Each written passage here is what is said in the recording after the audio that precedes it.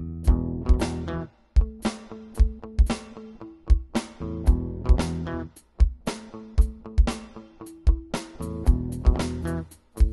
name is Mike Brunson. They call me Griff. This is a 1949 Panhead lower end with a 77 top end. Shovelhead top end, Panhead lower end.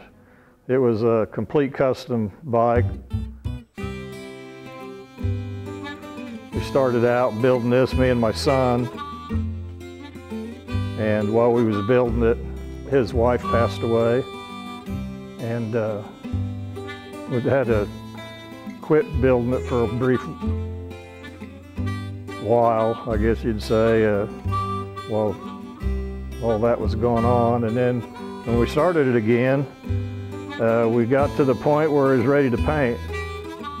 And we didn't know what color to paint it, so the only thing we could come up with, we thought we'd dedicate this bike to Kristen Lane Brunson. That was his wife. And her cancer color was the color of the ribbon. It has these ghost ribbons in the paint. And that's what we did. Everything on this bike is custom.